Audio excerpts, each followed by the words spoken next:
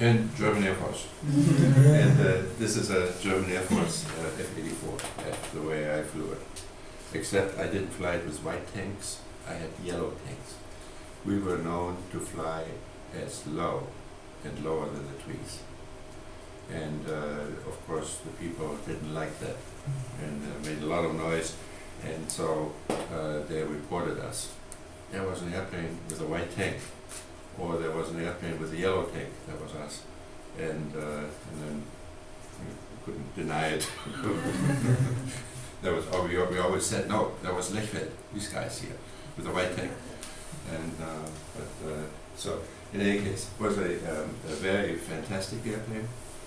It was solid built by Republic, and it even went through trees and flew. So, you know, some of the guys, like I said, we were flying real low. Some went through trees and came all bent up, but the airplane was so sturdy, you know, at least brought the pilot up. Well, you want me to tell a little war story on my F-84? We trained at Loop, so we got 15, 20 hours or so at Loop Air Force Base, a little bit of gunnery, and then, as I said, it didn't have a dual capability, so there was no flight instructor at the airplane. You flew the airplane, period. And nobody told you how to do it, except the instructor followed you in another airplane formation. So,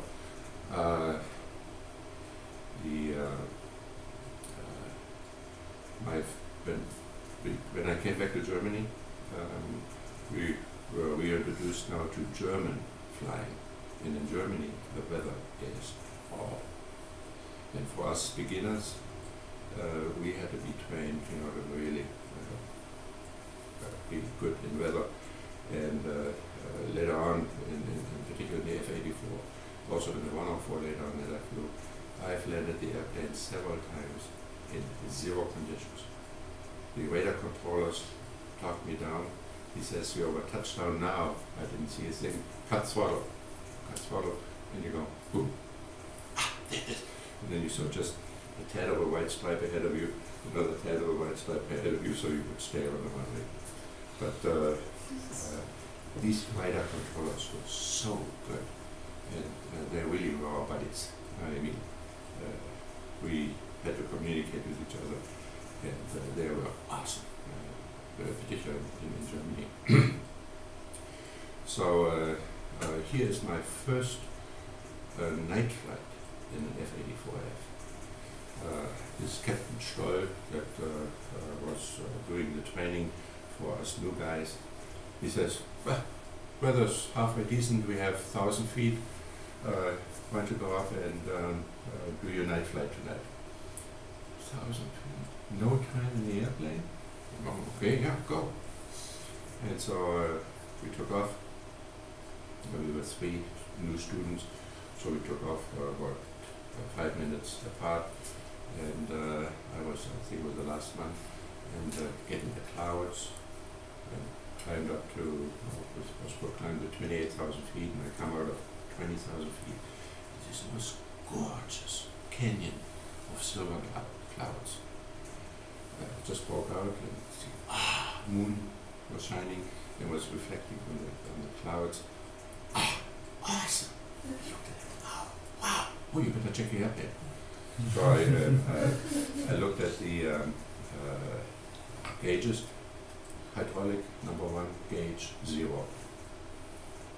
Number 2 was fluctuating. And this airplane doesn't have wires to go to the controls. It had only hydraulic lines. So, and it was going like this. So, mayday, mayday, mayday. That means I have an emergency. Get me home as fast as you can. And mind you, it's night. Okay? And I hadn't flown that airplane at night. My first flight. So they bring me out, bring me down, and we had an emergency gear down model. There was just nothing but nitrogen that was being blown into the hydraulic lights. So, but I first tried it like this, and the main gear came out, but the nose gear didn't. By that time, I was too close to the doorway. I'm not going to land this airplane. I mean, emergency. I'm not going to land this airplane with the nose gear, unsafe. So, stupid. I mean, I should have landed with the nose on the runway without the nose gear. And so, went around, back in the clouds. And while I was doing this real slow, I put some G-forces on the plane, and the nose gear. So, I flew back, guided me back down. I landed, no problem. Taxied in. The maintenance guy comes up the ladder. Lieutenant, you have all your hydraulic fluid in the left wing, and you have about a quarter of a quart left in your hydraulic system. So I said, okay, and there's a form called 781. If you fly, you'll know what that is pretty soon. And that's where you write down problems you have. So, and we had these backpack chutes, and I climbed out the airplane, and it's a very high cockpit, as you can see. And you had a ladder here. And so I climbed out the cockpit and had my chute on, and then I put my first foot on the ladder, and put the other one in, and then almost broke my neck. Because my knees were that soft, you know, after I had that problem with the gear. And so I almost did myself in climbing out of the airplane. What was the next airplane you flew? Okay, I flew the F-84 in Germany for 3 years, and the flying that we did was awesome. Our gunnery range was down in Sicily, in Sardinia, in the Mediterranean, Italy, and so we went down there often and shot and got bombs and all that stuff. And I must say, all of the air forces, like the Dutch, the Belgians, the Danish, the Norwegians, they all had pretty much the same airplane, F-84, as you saw the Dutch Air Force. And these airplanes were given, they were Korean War airplanes, and the Americans had a lot of those airplanes. In the meantime, they switched to the F-100, the newer airplane, and had these F-84s sitting around, and they sold them for $1 to us, to the Germans, the Dutch, the Belgians, and so on. And so we flew the heck out of those machines. And then the Soviets came up with MiG-21. Initially it was the MiG-15, you may remember, MiG-17, MiG-19, and they were sort of equal to our airplanes. And then comes the MiG-21, the MiG-23, the MiG-29. We had not one airplane that would be able to counter those airplanes. So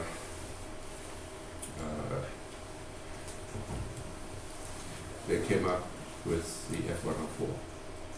And the F-104 was an airplane flying twice as fast as the sound, Mach 2. And it was very hard to be detected. We had 6 feet of wing on each side only. Very, very short, stubby wings. But it was fast. And what we found out later on, after the Iron Curtain came down, that the radar that they had between each stroke of it on the radar goes back and forth like this, they had much more space, and the 104 would slip in there. Was they could see you, then they couldn't see you, could see you, couldn't see you, and so the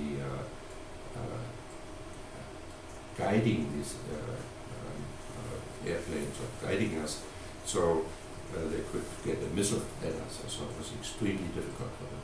We didn't know that. If we would have known that, we didn't worry that much because we know now we would have gone to all of the supply lines. I mean, the Russians would have made it to the Rhine River and split Germany in half, but then would not have stayed there very long because we would have destroyed all of the supplies.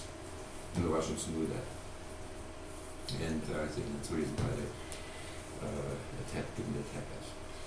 And but we needed a faster airplane to counter these new jets that the Russians had. And so the 104 came up, and NATO decided to buy that airplane. So the Italians flew it, the Dutch, the Belgians, the Danish, the Norwegians, the Germans all flew the 104.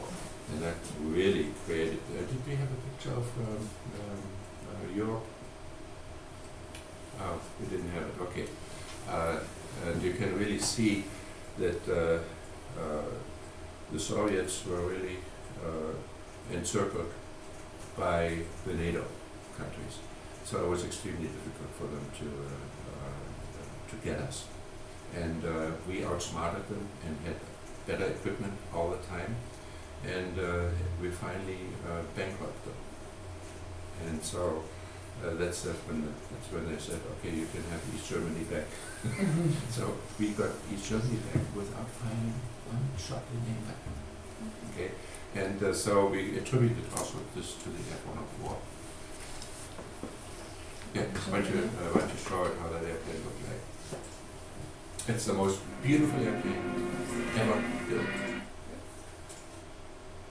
That's me pre-flighting the 104, looking at the tail, afterburner. That's the tip tank. The leading edge here is as sharp as a knife you could cut right with it. And as you see, it's only 6 feet from the fuselage to the tip tank. And here's the pitot tube, had to be way out because of Mach 2 capability. See, at this time, we flew still what we call the C2 seat with the backpack parachute. This is at Luke Air Force Base, by the way, and this here cooled the pilot down in the summertime. Was way too hot. We had temperatures of 145 degrees in the cockpit. Even though we had air conditioning, we took the air conditioned hose and put it in our flight suit.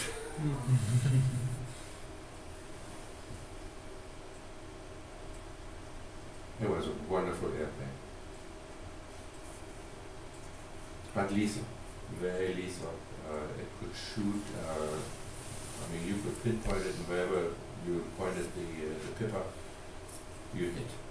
It's a really, really good airplane. They're checking the flaps. The flaps had an air that was blowing down here from here, so you could fly even slower. So it created lift for you. Or let's say it kept the lift on the wing. And these are the guys that did the last chance check before takeoff. This is Luke Air Force Base. These are the white tanks, if you know what the white tanks look like. And this is the sight. And usually there was a circle in the sight, and that's what we used for aiming. And here it shows you the last pins. Last chance, you check whether you had any fuel leaks, oil leaks, and then we were ready for takeoff. And here you see underneath the bomb dispenser, which looked very similar to the nuke bombs. We carried most of the times later on nukes, nuclear bombs. Here's the Gatling gun.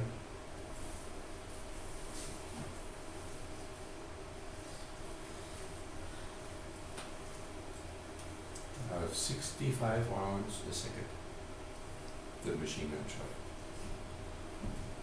There, it's a 104 in flight. Again, Luke, white tanks. Dad, how did you fly and film at the same time? I flew right now. I flew in a Super 8mm. I flew with my knees. Here, sit. I'm sitting here, and I had this. This is in 67, 68, and so I didn't have those good, wonderful cameras that you had. It was a Super 8, and I had to hold it with two hands. So all the pictures you see is done with that. This is the range in near Arco. You know where Arco is, right? In Arizona. And these were circles and banners that we shot at. When we landed, the airspeed of the airplane was so high, we had to use a drag chute. And that chute that you see right there is slowed us down. And when we had brake failure, sometimes that happens. We used the chute definitely, but then it also had, this airplane has a hook like the Navy does, and we had a barrier, and it hooked into the barrier and stopped it if you had brake failure, for instance. Or sometimes as you discharged. And but the wheels was too small, as you can see, and so the brake energy could not dissipate as well. And so we often came home with glowing brakes, and the tires in this airplane, if it got too hot, blew. So we had to watch that. And so the chute really helped. Here you can see the Luke Air Force Base with all the F-104s. Even though they said US Air Force on it, they were German airplanes. They had to wear, or we had to wear the US insignias because it was cheaper when the 104 fell on the farmer's soil. Insurance-wise, it was cheaper with US markings than with German markings. That's the only reason why we had US markings. And here's that dispenser again that looks exactly like the A-bomb, but the actual bombs that we threw out, the practice bomb, were only this big. And they had the same aerodynamics as the real bomb. Flat nose and give a little bit of smoke. This is a rocket park. We shot the rockets. In those days, you may have heard the word Mighty Mouse. And these were the Mighty Mouse rockets that we used. And so it was a lethal airplane. I mean, the weapons that we could drop and the bombs that we could drop and the nukes that we could drop were lethal. Now look at this guy's back. Look at this guy's back. You see it? How wet they are? See it? We sweated in that big time. And most of the missions were about an hour to an hour, 10 minutes. But they were tense, and we were fighting. And here, you can see it very well. This is the debriefing. There was a guy from the engine, there was a guy from the airframe, weaponry, and then in general. Here you can see a formation takeoff now in a two-seater. The F-104 had two seaters also for training purposes.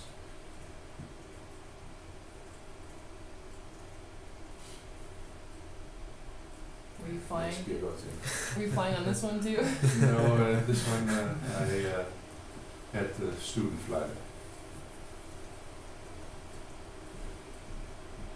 And flying at night, and there was a night flight, and we just followed the sun.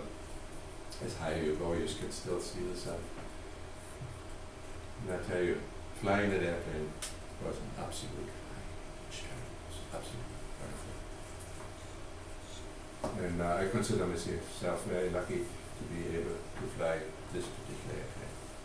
And like I said, in level flight, Mark II, most of the airplanes, you had to go a little bit in a dive to get there fast. And do we have time for my first Mark I flight? Yeah, one last story. F-84. My third flight, you got two solo chase. You were solo period, right? So you got two solo chase. That means the instructor chased you another airplane twice. And we did, show the area, get familiar with the airplane. And then the third flight was a solo flight without instructor.